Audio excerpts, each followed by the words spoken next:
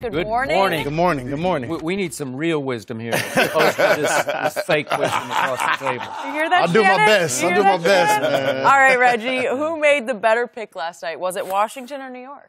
Well, it was definitely Washington, for sure. Yeah. And when I'm listening to Gettleman talk about comparing Brett Favre to an Aaron Rodgers situation, how he would like him to sit for 3 years, I don't know if that's the best thing for the football team right now, because even when last year they had a chance to go draft a quarterback, they took Saquon Barkley, and Saquon had a great year, and I'm a huge fan of Saquon Barkley.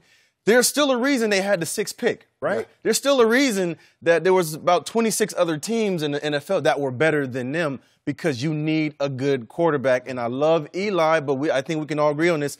His best days are behind him. He's not getting any better, right? Yeah. And so when you have a guy like Dwayne Haskins who's sitting there, and I don't know if it can be any more obvious, this guy had 50 touchdowns, only 8 interceptions, 70% completion percentage. He played at a big-time university. I think the pressure is even more now on Daniel Jones and Gettleman to get this right, because now Haskins is in your division, and you got to see him twice a year. Yeah, so we're going to find out real quick who made the better decision. And it's all, Skip, what did we go get? It's Dak and Carson Wentz. Yeah. They were in the same draft, even though they went, first round pick to 4th round pick. These guys are first round pick, 6th and 15th. For me, look, it comes down to this. Both teams needed a quarterback. The Giants had this kid rated very, very high. It's hard for me to believe, Skip, that if they felt they could get this guy at a later pick, they wouldn't do that. I believe he was rated so much higher than Haskins, Will Greer, Matt Mock, and I forget the other guy. But I believe he was rated so much higher than them, it forced their hands. Yeah. Even though Gettleman says, you don't draft for need, Skip, or you end up making a mistake. You get screwed. Okay. Really? Clearly, they felt they needed a quarterback because they took one with the 6th pick in the draft. I like Washington because guess what? They needed a quarterback and they didn't have to move anywhere. Yeah. They got the 2nd-rated quarterback on most everybody's mock, and they got him in the middle of the 1st round. You can't argue with that. I like the situation that he's going to, Skip, because I believe the West Coast is very similar to what he ran at Ohio State. Let me put the ball in playmakers' hands, get it out my hands quick. I will let them do the heavy lifting. So I believe he's better situated. Daniel Jones going to New York, and they can't sit him. You can't sit the 6th pick in the draft for 3 years. You got to play. For 3. Aaron Rodgers is what, 22, 24, something at least you could say it's different. He fell all the way. Right. He was the guy left in the green room, right? Yeah. Behind Brett Favre, though. Brett Favre, thank you. All right. It's a little different. Right. By the way, quick point of order. Do you see any of yourself in Saquon? I see a little bit, yeah. I definitely see a little bit of myself in Saquon. But obviously, I think Saquon was more of a natural runner earlier in his career. It took me about 2-3 years to adjust to the speed and the difference. Really? To become a more natural inside runner. I love to get outside, hit get people in space, shake them, break them down in space. Saquon is naturally just running through tackles, breaking tackles. I kind of had to learn that in the NFL. But he'll look a bigger man than you would have. He's like 235. Yeah, exactly. He's a little bit bigger. Not faster. Not faster. No. Okay. No, I ain't say faster. I ain't going that far. No. Back to the business at hand. Just because quarterback is by far, obviously, the most important position on the football field, and because the Giants were so desperate at quarterback, I have now decided this is the biggest reach and risk in the history of the draft. Yeah. It's the biggest one I can ever remember. I've been doing this for a long time. As far as high reach for somebody who wasn't even on the radar for reaching for. And it's a quarterback. We've seen reaches for, D-line, offensive line. Some guy comes out of nowhere. What are you doing? What are you thinking? But you can get away with that. You can't get away with this. And to your point, it was Saquon or Sam Darnold last year. And I'm not the biggest Sam Darnold guy. He came from your school, obviously. But he will be far better than Daniel Jones will ever hope to be in New York. And now he's got to the guy he's going to be competing with is Sam Darnold. Yeah. He better not be because they're in the same city. That's what I'm saying. I feel for this kid because he didn't pick himself. No. Yep. There's no way he has the ability, the capacity to live up to the expectations that got created last night because Giants Nation went crazy. Lost it. We got our guy. No, you don't. Got your guy. They got a guy. They got a guy. Have you ever felt bad for a player, honestly, in the history of covering this thing? You truly felt bad for him. I mean, what does that say? I mean, that's Terrible. crazy. And to think. terrible place to be thrust into. And when Urban Meyer talked about Dwayne Haskins, he talked about his football IQ at the offensive line, putting his team in positions to succeed, being able to change the protections so that he didn't get hit a whole lot in college. Did not. And Urban Meyer gave him a ton of credit for that. That's what you want out of a rookie quarterback, because a lot of rookie quarterbacks struggle with that exact thing, the football IQ side of it, because the game is faster. Defensive coordinators are a lot smarter, and they're going to continue to test your football IQ with blitzes and coverages and disguising Everything blitzes. is disguised. Everything. There ain't nobody On in college. They'll just line up in it because you don't have the time to exactly. meet. These guys here, they're disguising everything. You Disguising think it's one everything. thing and they trap you on the backside. Wow. I'm just not convinced about Dwayne Haskins. It scares me a little bit that he was a little bit of a product of Urban's protection scheme and track team of receivers, because all three of those kids ran fast at the combine. I would agree 100% with that. So I'm not sold, but I give him a much better shot than I give Daniel Jones. I'm going to say this one more time. I watched Daniel Jones just on TV 4 or 5 times.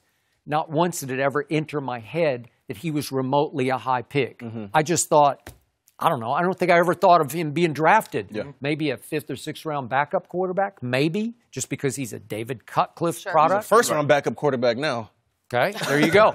So, again, Todd McShay had him ranked 59th on his board, and I thought that was kind of high, to tell you the truth. And so that's like 2nd, 3rd round. Okay. That's late second round. Okay. That's late second. That's not bad. That's not 6th overall. Yeah. So for those who don't remember, David Cutcliffe was Peyton Manning's offensive coordinator at Tennessee and head coach for Eli at Ole Miss. Okay, so he is the quarterback maker in college, but it's not Daniel Manning that you drafted. You got to have some bloodlines to be that guy. And so is David Cutcliffe going to coach the kid? No. He's not. And so I'm going to say this again.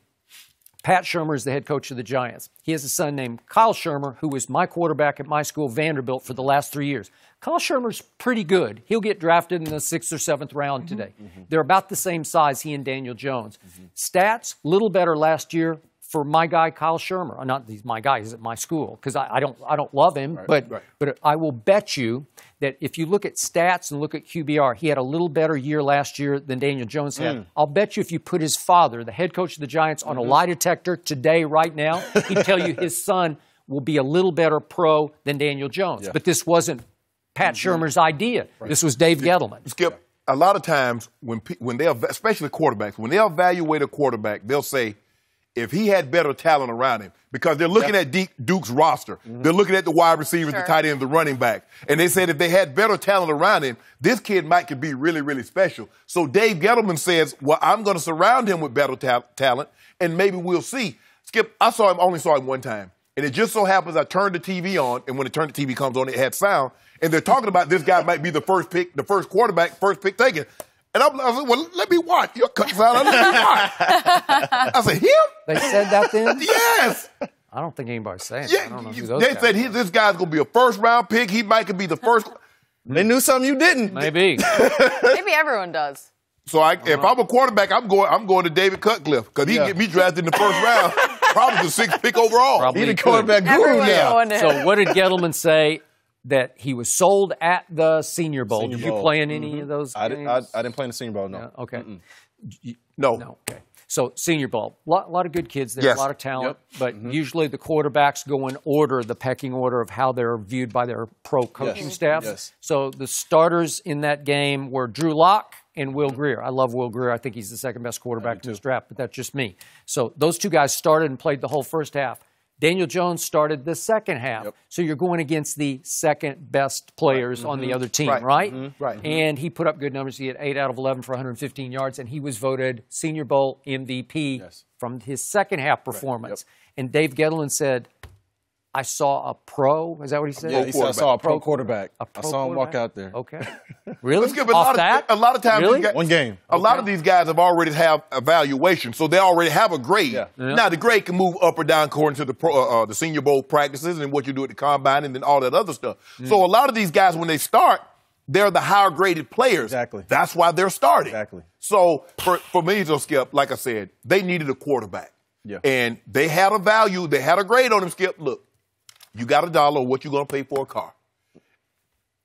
You might be overpriced. You know it might be overpriced. But you can't do that. I know. If he's not that guy, you just can't spend the 6th pick because now you've invested the next 4 or 5 years. Oh, yeah. You stuck with him for 3 years. There's a potential bust here where you keep waiting and waiting and hoping and trying, and you finally say, he's just not that guy. Yeah. Well, now you've wasted post-Eli, because I think they do want Eli to play for at least one more year, right? Yeah, they do. You know why? Because he beat Tom Brady twice in Super Bowls, and Tom Brady's still going in Foxborough, so they say, why can't our guy still go, right? But everybody thinks that. Everybody, well, Tom's doing it, why can't I? Because you can't. Because you ain't Tom. Exactly. Right? I see people living to be 115. Why can't I live to be? Because it's just not in the makeup, Skip. Everybody can't play till they 42. No. And besides, they got the rules set up for him. They ain't gonna let you hit him. And I don't think the Redskins, I was listening to some of the conversation come out of Washington. I don't even think they wanted to draft a quarterback. They just felt like they had to because he was there. He was the best option. It sounded like the owner got involved. Yeah. And the owner wanted marquee. He wanted a personality he could sell. And the kid has good charisma. He's fun to be around. Now he's got a new chip on his shoulder. What did he say about the league? League done messed up. Done messed up. Okay. And again, that's going to help him. Okay. That's good. I like that. But can he live up? Can he be that guy? Can he be better than Alex Smith? I'm knocking on wood for Alex Smith to come back because Alex Smith is pretty good. I don't think he's coming back, Skip. That was a gruesome injury. Yeah. That was it happened on the same day in the same location as Joe Theismann had his injury. That's true. And Joe never played another game. Me, I didn't play with a chip on my shoulder because all I found it weighed me down. I need to be light. But you always had something to prove. No. I didn't try to prove them wrong. I need to prove me right. No? I thought I was good enough. Yeah. See, they devalued me because I went to Savannah State. Yeah. Well, who were your coaches and all that? I said, okay, fine, that's fine. You ran 4.8. No, I did. Hey, but you know what? Hey, you know what I did, though? All I did was do it right back here. on. I ain't going to, old 7th-round Hall of Famer. Really? They ain't very many of us. 7th round. There are not many. Ain't many of us in this building. You got to drink the cup. Yeah, you got to leave your finger out there when you drink. I feel pretty good. Emmett was a first rounder. He's in the Hall. Yeah. Me. Junior. Yeah. Me. Cortez, first rounder. Me. Yeah. We got to look. Johnny Randall was an undrafted free agent. He was. My year. We got a nice little club. We got 5 of us in there. You guys are doing just fine. We doing all right. You're doing all right, Sharpe. And I'm going to the television Hall of Fame for busting you up for the next decade. Boy, that's delusional. Now, I'm going to this time. I'm going to the first ballot. First ballot. Skip is in the gym now. I see him in the gym. He in there working on his bicep. I seen him in his bicep curls in there.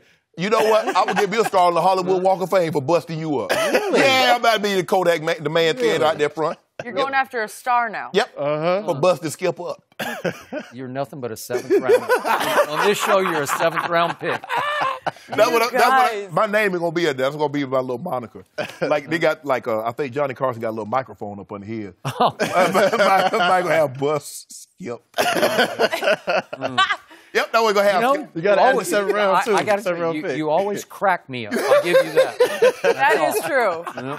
We can't let you wear that thing around here anymore. A lot of confidence from this side of the table. Yeah, I feel good. Hey, your brother would have been in the Hall of Fame. He He got hurt, so there's no need to have a chip on your shoulder. What you mean? What I got to do with me? Big brother. You got somebody who was already a star. But they said, Denver said, well, can Sterling Sharpe catch passes for the Broncos, or he only going to catch passes for Green Bay? Because if you can't help us, we're going to get you up out of here. Sterling can do it. Shannon can do it. I mean, well, you're right, Skip. I mean, they looked at that. They're like, dang, I mean, it can't be all bad. I mean, you didn't come out of nowhere. No, I was somewhere. I was somewhere. I was the second highest rated receiver coming out the draft. Yep. Yeah. Second highest rate? What? Yes. The second highest. Tight end? No, I was a wide receiver coming out. Receiver. What? Yes. Oh, now we're just we're rewriting history. Oh, you go look at the scouting report. Really? They just said I was raw. Raw. Okay. That's what they say. So the second best scouting report said receiver raw. lasted until the 7th round. 7th round. That was some Who draft. Only 2 people called. Cincinnati and Seattle called. Asked me where was I going to be on Sunday. Neither one of them bums called me. Really? Yeah. Well, they paid for it. They right? sure did. I made sure Seattle, because we was in the same division. They had to catch these L's all the time. And now he said, no chip on shoulder? That sounds that's like a chip over there. They had to catch these L's. That ain't the chip, that's a weight. Prove him right? I liked that. Yeah, I had to prove me right. Okay. works. Reggie, you have anything else to add here? It's hard to follow. No, It's very hard to follow that. Just kidding. I'll let Joe finish that. Thank you for being here. By the way, appreciate it.